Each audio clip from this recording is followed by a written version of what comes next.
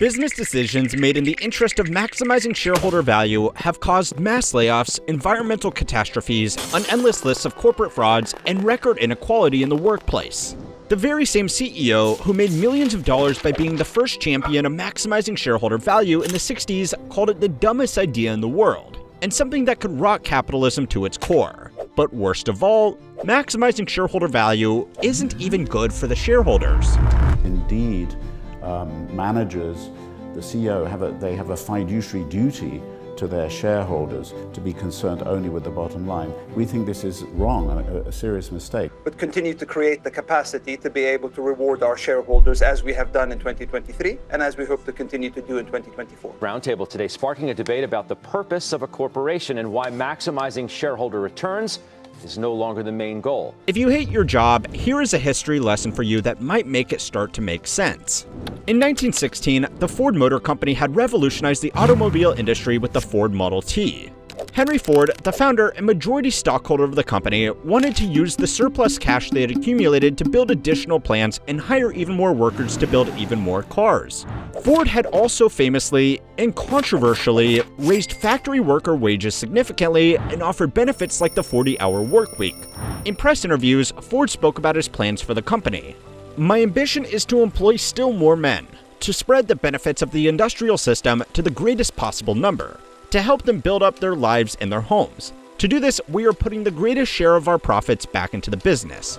This angered minority shareholders in the company that just wanted him to lower wages again, raise the price of the Model T, and keep paying them a regular dividend. Since Ford was the majority shareholder in the company though, their options were limited. So they took him to court. But the court sided with the minority shareholders. Ford was forced to consider the best interests of shareholders above his other business ambitions. This was the case that set the precedent for shareholder primacy in America, meaning the board of directors and executives in a company must always try to maximize shareholder value to the best of their ability. Some have mistaken this ruling to mean that CEOs and the boards that appoint them have a legal mandate to maximize shareholder value, but the reality is that this simply isn't true.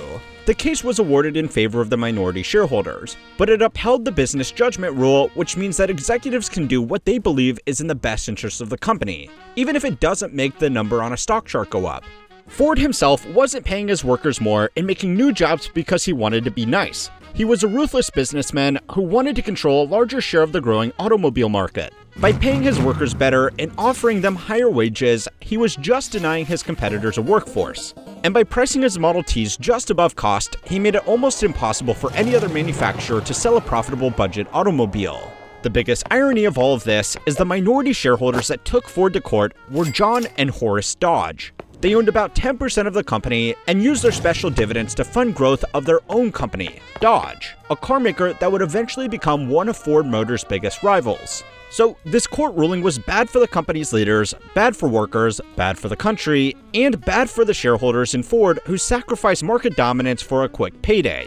But there are 3 reasons why people still believe in maximizing shareholder value, and 3 reasons why companies that operate this way are almost guaranteed to fail. So it's time to learn how money works to find out how the worst idea in business history became the new normal for corporate America. This week's lesson is sponsored by Delete Me. Did you know that your personal data is sold online by data brokers? You have the right to your privacy and to protect your personal data. When data brokers sell your data, it puts you at risk, including the risk of identity theft and being stalked. Delete Me helps you keep your personal info private. I personally use Delete Me, and it's pulled my information away from a variety of data brokers. And the process is easy. It's a hands-free subscription service that removes your personal information that's being sold online, including your phone number and home address. Simply submit your info, let the experts find it, and get it removed from the internet. And afterwards, it monitors sites and repeats removal as needed, all on autopilot during the length of your subscription. Get 20% off your Delete Me plan when you go to joindeleteme.com/HMW and use promo code HMW at checkout. That's joindeleteme.com/HMW, code HMW. Corporate America didn't always have the dangerous obsession with shareholder value that it does today. And even after the landmark Dodge versus Ford case in 1919, companies were slow to change. Between the mid-1960s and 1970s, American stock markets traded mostly sideways. Corporate CEOs still had a duty to do what was best for the company, but they were paid a normal salary and a small bonus just like every other normal employee. According to the Economic Policy Institute and the National Bureau of Labor Statistics, CEOs at this time made around 20 times as much as the average employee of their company. So they were still rich, but not so rich that they could retire after one good year. Their motivation was primarily to keep the company running safely so they could maintain their well-paid jobs for as long as possible. By the 1990s, a small group of financiers got the idea that in order to grow to get better returns from their companies, they should align the interests of their CEO with their own interests of getting the stock price as high as possible. They did this by paying the CEOs a smaller cash salary, but added stock options that directly tied CEO bonuses to stock performance. In the 1990s, CEO compensation went from 60 times average worker pay to 380 times average worker pay. My friend Patrick Boyle did a great video on how this small change in corporate norms eventually led to people like Elon Musk demanding $50 billion in compensation for 1 year's work. Now that there was so much money to be made, CEOs and other senior executives were happy to go along with the lie that it was their legal duty to maximize shareholder value, even if it would destroy their companies in the long term. The first strategy they used was picking up pennies in front of a steamroller. It won't surprise you that some of the biggest companies in the world have taken dumb risks. We have seen some of the biggest corporate bankruptcies in history happen in just the past 24 months, and it's becoming more common. If you are a CEO with a multi-million-dollar bonus package on the table, you are going to do everything in your power to tick the boxes you need for the board to grant you that bonus. A top priority for you as the CEO is going to be to increase your company stock price, pay a big dividend, or both. Most bonuses are awarded year to year, and according to Fortune magazine, the average tenure of a Fortune 500 CEO is now only 7 years. For you, big projects that could pay off over decades are effectively useless, unless their announcement could drive up your stock price. But even that's unlikely. Investors rarely care about long-term business strategies because they so rarely come true anyway. Your best strategy is to control bad publicity and focus on next quarter's financials. An easy place to cut expenses is in areas like security, auditing, risk management, safety controls, long-term development, and training. If you cut these enough, you might even increase revenue at the same time, because sales staff and revenue centers can operate more freely without pesky compliance departments making sure things aren't being done illegally. Silicon Valley Bank, one of the largest bank failures in American history, had a risk management department that regulators described as terrible. That's about the harshest thing that financial regulators say about anything. Lehman Brothers went bankrupt because it couldn't say no to the revenue it was making from subprime mortgage bonds. Boeing's repeated string of airline failures has been blamed on a push to get new planes into the air by cutting down on safety controls and testing.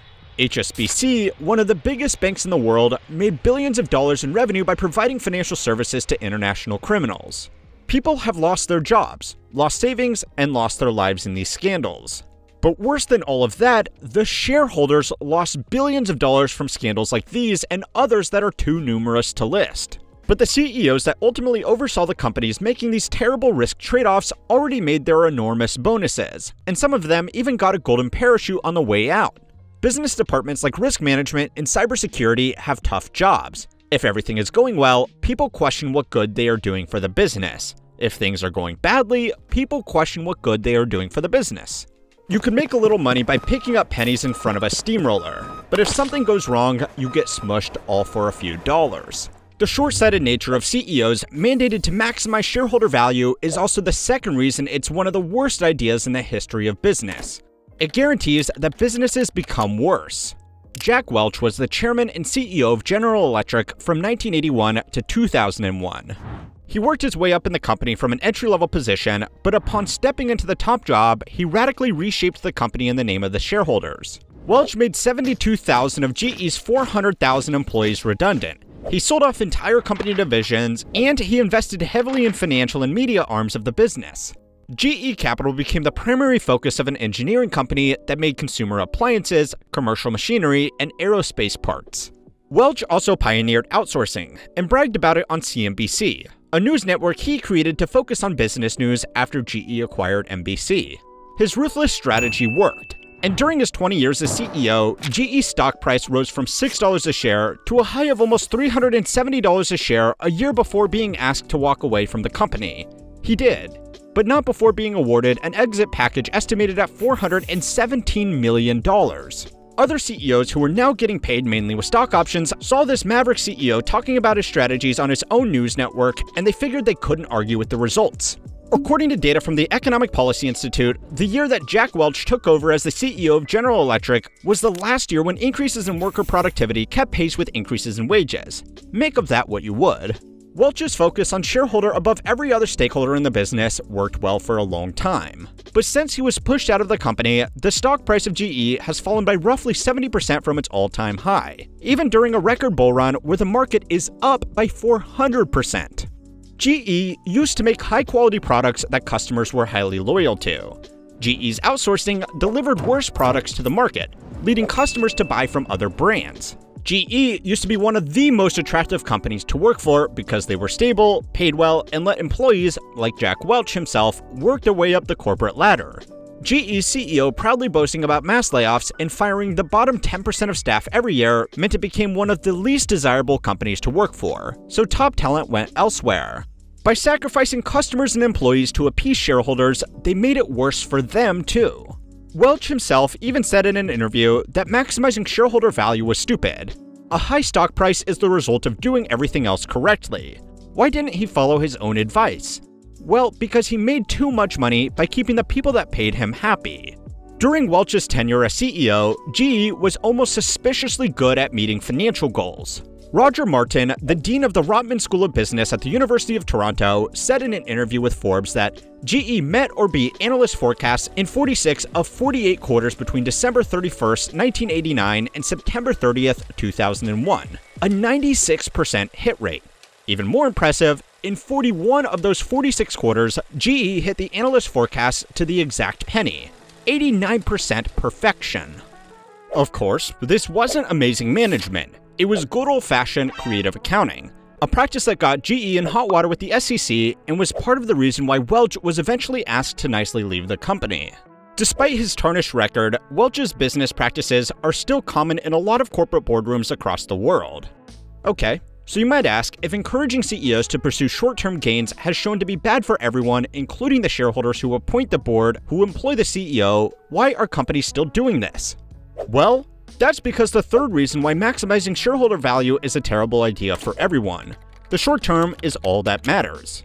According to data from the largest stock exchanges in America, the average holding period for stocks has been consistently declining for decades.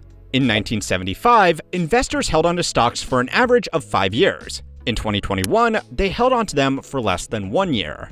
Electronic brokerages have made buying and selling shares much easier. And people are generally in financial situations that are much less secure where selling shares becomes a way to cover an unexpected expense. That's not how long-term investing should be done, but staying ahead financially these days is hard.